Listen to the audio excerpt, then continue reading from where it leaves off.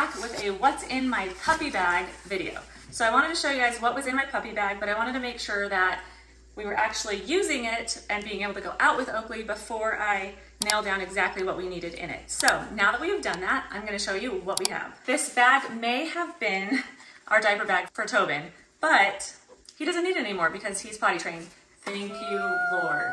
So we decided to repurpose it and use it for Oakley's bag, and we do have a few things just in case for Tobin, if anything was to happen. So let's get into it.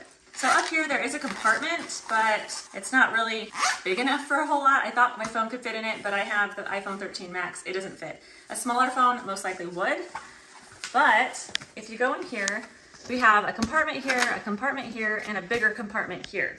On the sides, there's two little pockets as well. On this side, we keep his water bottle. Love that.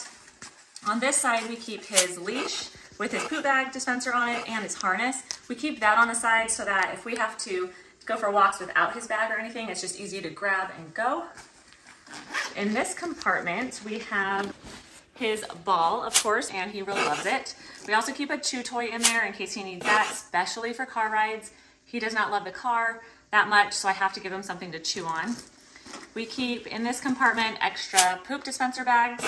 We have 3 of them because that's what came with the pack, and an extra poop dispenser. Wait a minute, did I just say poop dispenser? As in it dispenses poop? And if so, how long have I been calling it that? I was sitting here editing and I'm like, wait, what did I say? Anyways, it is a poop bag dispenser, not a poop dispenser. Back to the video. We also keep some extra clothes for Tobin, just in case, you never know. That's that compartment. There's another compartment here, but I don't keep anything in it. I think there's maybe some extra poop bags in there.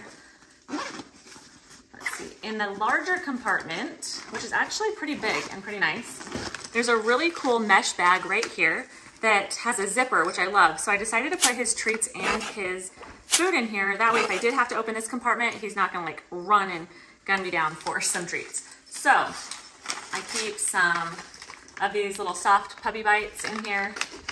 I have some fruit snacks for my kids because this turns into my purse when we're out. I have an extra baggie of 1 serving of food, just in case. You never know if we're gonna get stuck somewhere or at somebody's house. I wanna be able to feed him. So that's what's in that compartment. We got some super cute little puppy shoes for him. It is so hot here. Even at 8 o'clock in the morning this morning, I could not walk him because it was so hot on the ground. So we got him some shoes. That way we can walk him whenever we need to. These will be in my next video with his 4-month pup date. So I will definitely talk more about these later. We also bring his treat bag. That way for training or anything, we always want to make sure that we have this on hand. We have an extra leash just in case something happens to the other leash.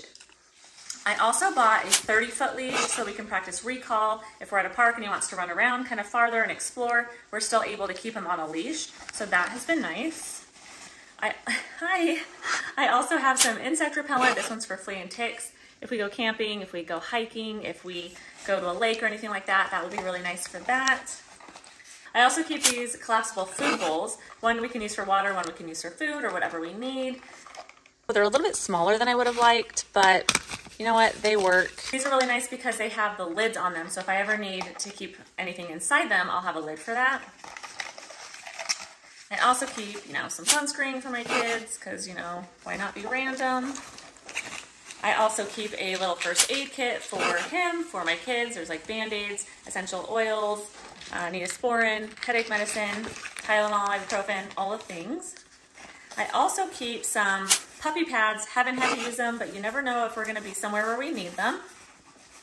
And then I also keep, this is called a wet bag. It's actually for cloth diapers, but this is nice because it's a waterproof bag. So anything that gets wet or gross or dirty and I need to throw in here, I'll have this to put in there.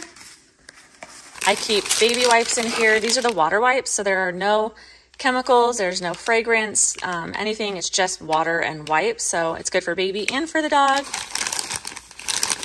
And that is about it in the big compartment.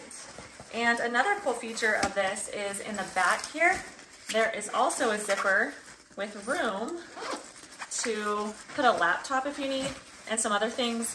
There's kind of a mesh bag. So it's just more storage areas. Right now it's still got the diaper changing stuff in it, but I'm gonna take that out because we don't really need that, do we? But yeah, so far I really like this. I mean, like I said, this has been with us for about 3 years now, so it's still in pretty good shape, and I figured, hey, why not repurpose it? Another thing I wanted to mention is that if you are packing your puppy bag to go pick him up for the first time, I definitely recommend taking a towel and maybe a blanket with you so that you can hold them, and in case they have any accidents in the car or anything, you definitely want to have that. But basically everything that's in here would be a good idea for you to bring with you if you're going to pick him up for the first time as well. So, do you like your bag? Apparently. So that's about it. Don't forget to hit like and subscribe. Also, I'll have all the links in the description below for everything that you see here. I hope you have a beautiful day. Until next time, bye.